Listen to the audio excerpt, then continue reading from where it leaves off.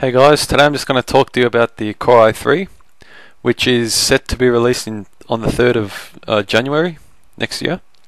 Basically, this chip is going to be released with the portable version of the Core i5.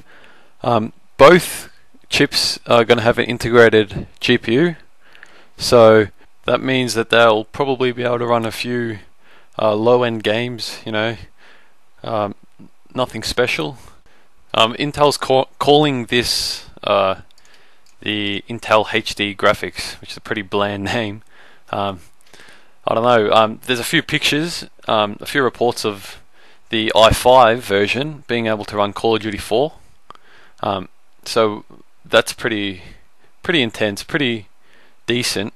The Core i3 version, there's a few pictures, a few reports that you can run World of Warcraft. Like HD videos, all that stuff. So all this is running off the integrated graphics within the CPU. Although the desktop version of the i5 is a quad core, the portable version will be just dual core. And like their older brothers or sisters, they will use hyperthreading.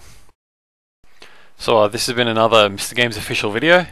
If you enjoyed this, found it interesting, whatever, subscribe. And thanks for watching.